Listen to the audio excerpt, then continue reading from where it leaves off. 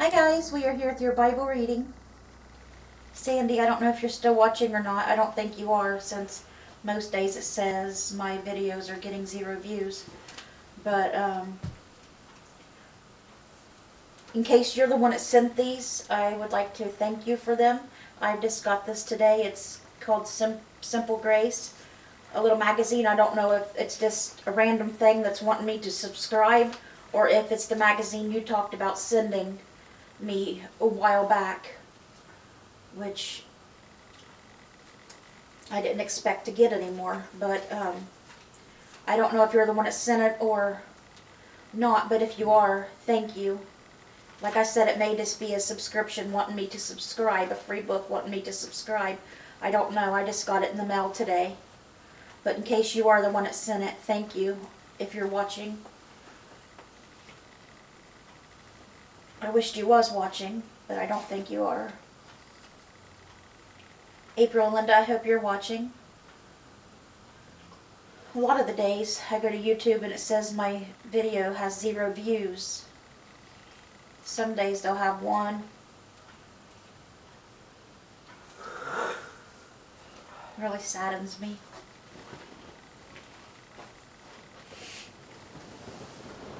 Not because people ain't watching me. I just want to get God's word out there. That's all.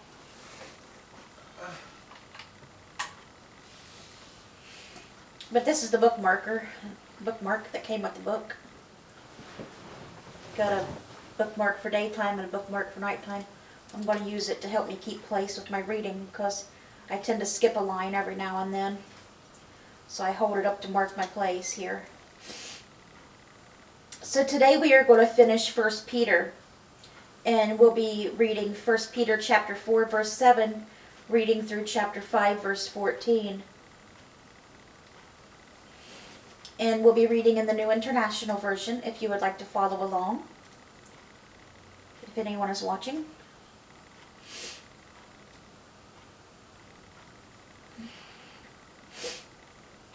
And tomorrow we'll be starting with 2 Peter, and 2 Peter has 3 chapters.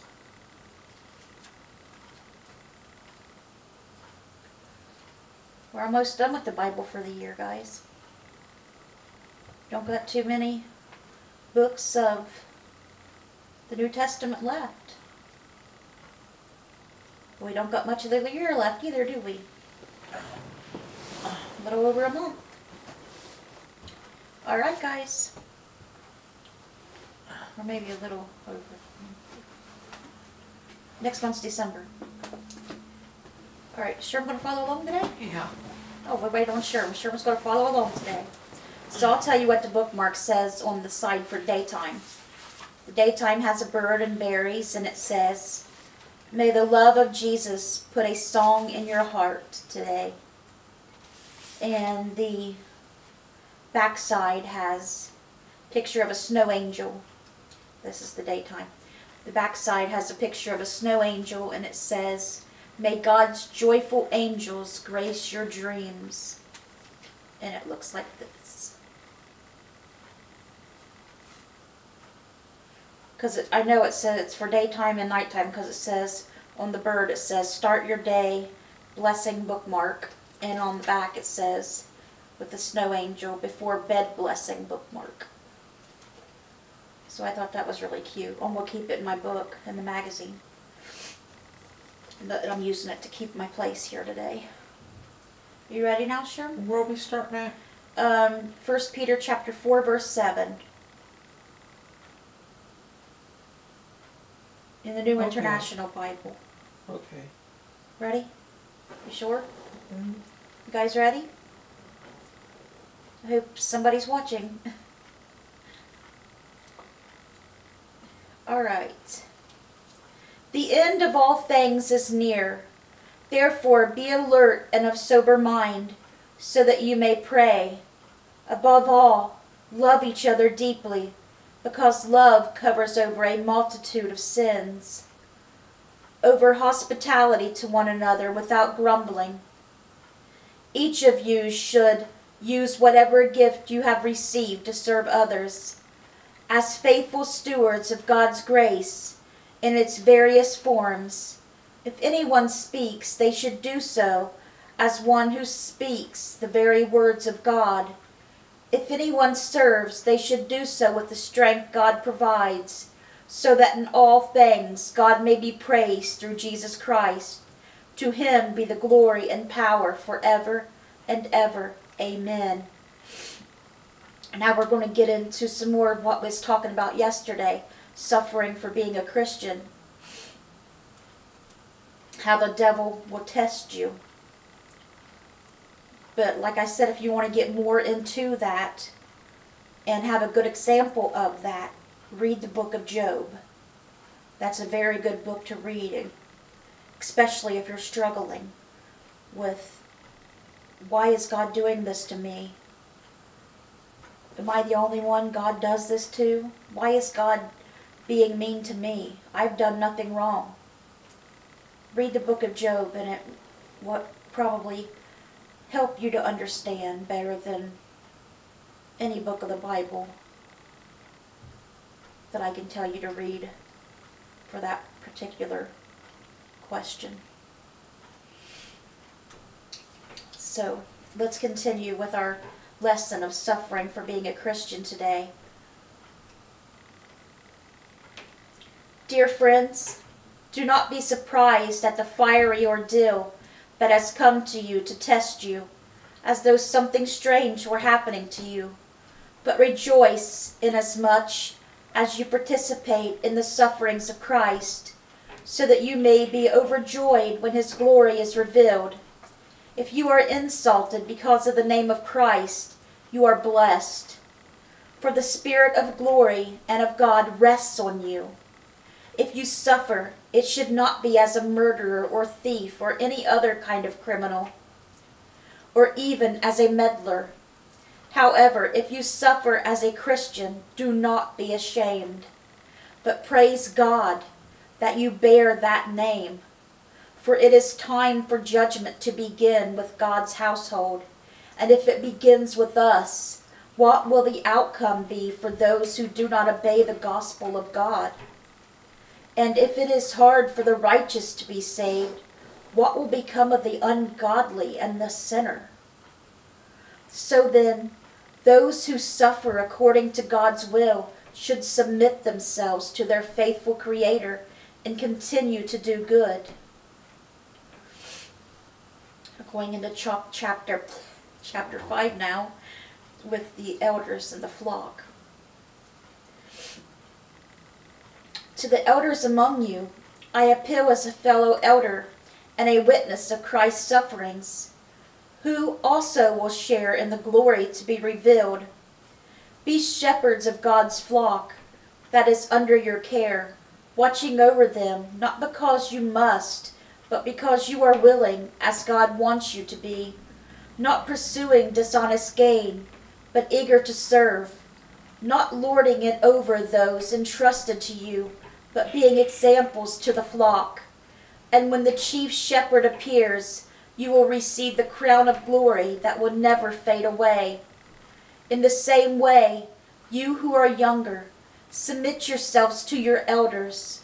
All of you clothe yourselves with humility toward one another, because God opposes the proud, but shows favor to the humble. Humble yourselves, therefore, under God's mighty hand, that he may lift you up in due time. Cast all your anxiety on him, because he cares for you. Be alert and of sober mind. Your enemy, the devil, prowls around like a roaring lion, looking for someone to devour. Resist him, standing firm in the faith, because you know that the family of believers throughout the world is undergoing the same kind of sufferings. And the God of all grace, who called you to his eternal glory in Christ, after you have suffered a little while, will himself restore you and make you strong, firm, and steadfast. To him be the power forever and ever. Amen. Now we're getting into the final greetings that will end 1 Peter. With the help of Silas, whom I regard as a faithful brother, I have written to you briefly, encouraging you and testifying that this is the true grace of God. Stand fast in it. She who is in Babylon, chosen together with you, sends you her greetings, and so does my son Mark. Greet one another with a kiss of love. Peace to all of you who are in Christ. And that was the book of 1 Peter. High five, guys. We finished the book of 1 Peter, another book of the Bible.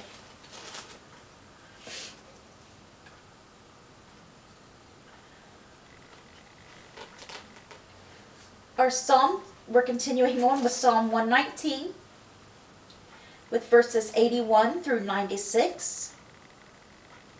Just let me know when you're there, sure.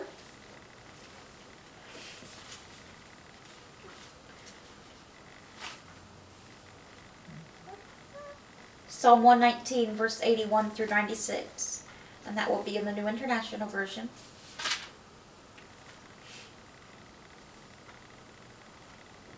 You ready? You guys ready?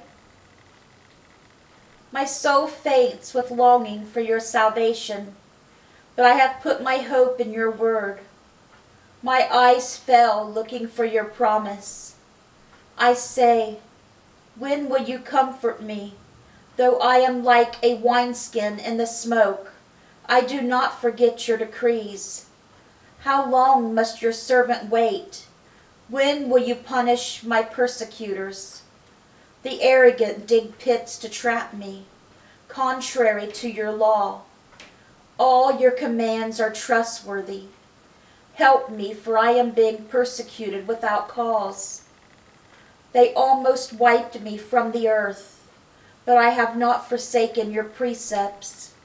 In your unfailing love, preserve my life, that I may obey your statutes of your mouth. Your word, Lord, is eternal. It stands firm in the heavens. Your faithfulness continues through all generations. You establish the earth, and it endures. Your laws endure to this day, for all things serve you. If your law had not been my delight, I would have perished in my affliction. I will never forget your precepts, for by them you are preserved my life. Save me, for I am yours. I have sought out your precepts. The wicked are waiting to destroy me, but I will ponder your statutes. To all perfection I see a limit, but your commands are boundless.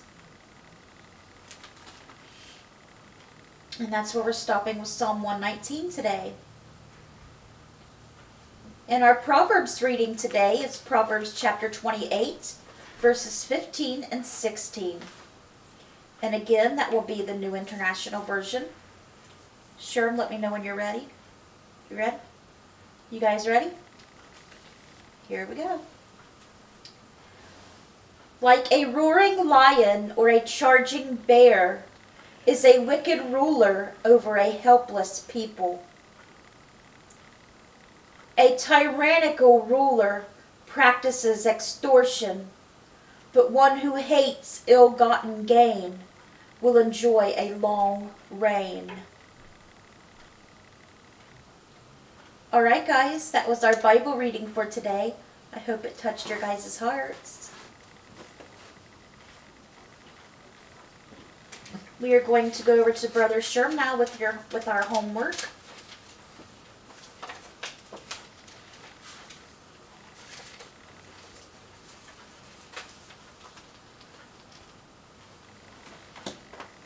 Start reading that later, and when I get done, I'll give it to Cindy, and she'll probably give it to Myrtle when she's done with it.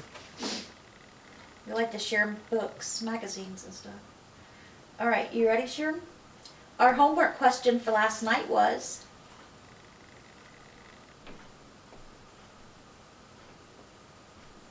to whom does the writer of Hebrews attribute Psalm 95? Yeah. And the answer we should have came up with is The Holy Spirit. The Holy Spirit. And the homework question Sherm has picked out for us tonight is, what apostle claimed that no scripture had come about through the prophet's own efforts, but by God's will?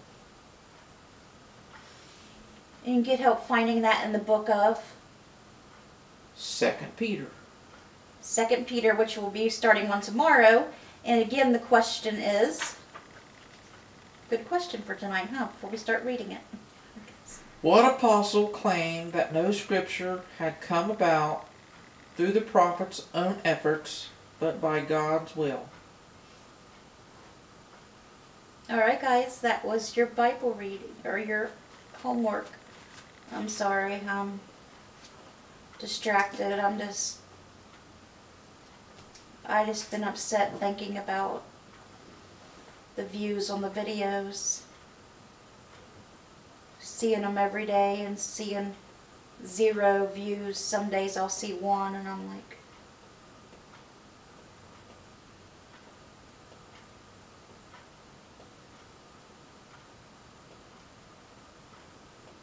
I'm trying to do this for God, you know, to get God's word out there, and I share it to so many places.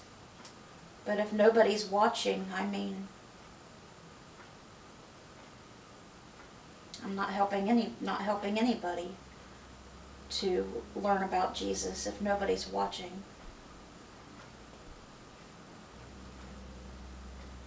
So it's kind of pointless to keep making the videos if no one's going to watch. So I guess I'll just watch the views here the next few days and decide what to do. But let's get out our prayer books if you guys got your prayer books.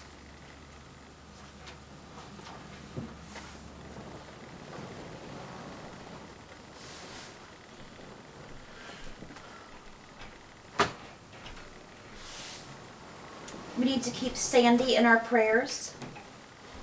I don't know if she has to work tonight or not, but please keep Sandy in your prayers, that she has a good nights at work when she does go. Please pray for April and Linda Thacker. They both have a lot of health problems. Please keep Eric in your prayers. Eric still needs a kidney. He lives in New Jersey. He's 24 years old. He's on dialysis already. He's been on dialysis for 4 years. So we need to pray extra hard for Eric. Please keep Macy in your prayers. She's 16 and has a brain tumor.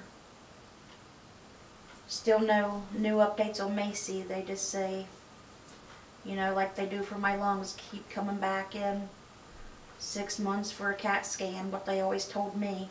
And I just stopped going because they started saying that I wouldn't fit on the CAT scan machine, so. And then I switched doctors and they said the same thing again, so unless I go to a bigger hospital, I just haven't fooled with making an appointment with another doctor. So I know how she's just having those, that's what they're telling her, you know, just like every 6 months or whatever to come back so they can keep checking. So I know that's got to be just how awful that's got to be, you know, them not doing something about it, but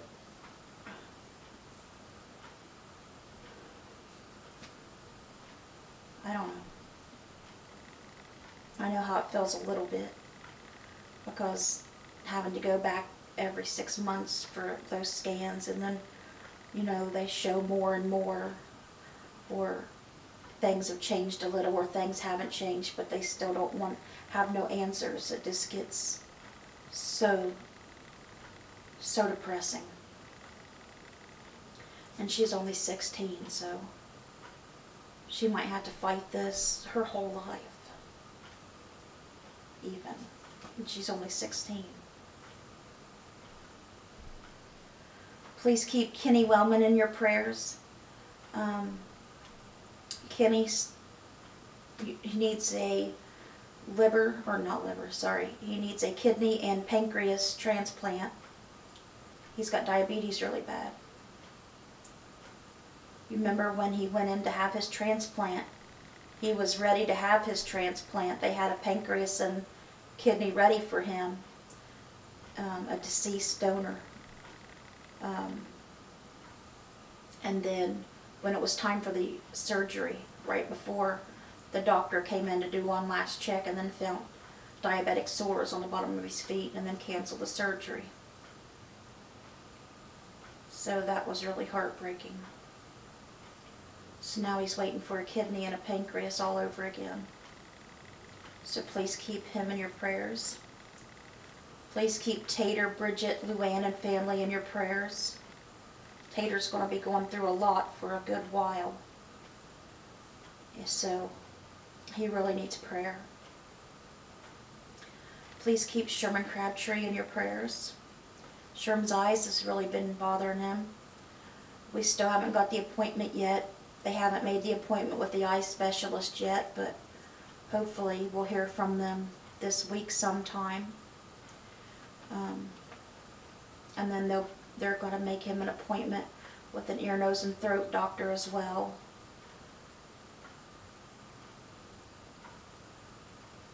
And he has to go to a doctor for his hearing. Because when they checked his hearing years ago, he had partial hearing loss in both ears, and now his hearing's worse. I can practically yell at him sometimes and he can't hear me, so. Unless he's sitting right on top of you, so. We'll see how that goes too. And the CAT scan showed on his head that why he's got to go to the ear, nose, and throat doctor. He's got a big cyst in his sinuses, like right here, which we already knew about that one from the last CAT scan. And this one showed that he's got polyps on both sides now, several polyps. So, yeah. So got to go for that, and he's got a lot of doctoring coming up, and he's been having a lot of pain in his back, but he's got lumbar spinal stenosis, so he's always in a lot of pain with his back, but it's really been hurting lately, and his stomach's been bothering him. Last night and today he was up all night with a sick stomach, so please keep him in prayer. And he still really needs a car. We still don't have a car and really need one. Would help a great deal. Take a miracle to get that as well. So please keep him in prayer for that. Please keep Cindy Welsh in your prayers. She's got some health problems. Please keep Rhonda Karshner in your prayers. She's got a lot of health problems. Please keep Christopher Surback in your prayers. Chris has got a lot of health problems, as you know. And I talked to him the other day, and he might have a broken vertebrae. Poor boy never gets a break, and they're going to have to take half his lung out. I don't know exactly when that's going to be, but I'll keep you guys updated when I get updated. I love that boy so much. I wish I could change places with him so he don't got to go through what he does. And he don't want nobody to feel sorry for him either. He's just always like, I'll be fine, I'll be fine. He don't want you to worry about him. He was in a lot of pain the other day. I knew he was in a lot of pain if he told me he was in a lot of pain, because he's not one to complain. And he told me he was in a lot of pain, so I knew he was really hurting. But that was due to the that might have been the broken vertebrae. They had x-rays done, but they're not sure yet. He's in a sling. They might know by now, of course, but I don't know. So please keep him in prayer. He really needs the prayers. Please keep Abby Myers in prayer. Still haven't heard from her. She still has me blocked and has me out of her life. Please keep Jimmy Myers in your prayers. I haven't heard from him either. I messaged him and send him things online, but I haven't heard from him since I haven't heard from Abby, so I don't know if she stopped him from talking to me or what, her and her mom, I don't know, but I haven't heard from him either. Please, and he goes through a lot, so please keep Jimmy in your prayers. Please keep Shannon and her son Giovanni in your prayers. Giovanni is a little boy with a terrible illness. He goes through a great deal. Please pray for Donald and Kathy Keller, Roy and Lori Mollett. They all have a lot of health problems. Please pray for Debbie Lee. She has a lot of health problems and her sugar's been really high lately. So we want to pray for that. Please keep Tammy Ashworth in your prayers. She's got a lot of health problems. Please keep Jayla in your prayers. She's trying to get water to villages in Africa. Bless her heart for that. Please keep Zach in your prayers. He needs prayers just to be able to swallow and talk again. He has a brain injury. Please keep Ramona Henry in your prayers. You know, she's still recovering from being in the hospital, where she went into septic shock from that spider bite. She's still got the wound back on her leg and everything. So she's still healing, and she's diabetic as well. Really bad diabetic. Please keep Dora Carper in your prayers. She's a widow and lives alone. Please keep Mindy Gallimore and Melody Ramey in your prayers. They both need to bring their lives to God. Please keep Sarah Gillum in your prayers. She's got a lot of health problems. Please keep Patty Haynes in your prayers. That's Sherm's mom. Pray that their relationship gets better and Patty's health gets better. Please keep Donald Trump, our soon-to-be president, in your prayers, that he stays safe and does good for our country. And please keep Kelly and Jansen Dickinson in your prayers. They both have been sick here lately with a virus or something that's going around. I know Kelly had an earache the other day, or an ear infection, one or both, so please keep them in your prayers. And that is our prayer request, guys. Sherm, is it still playing? Yeah. Alright, guys, we are done for today.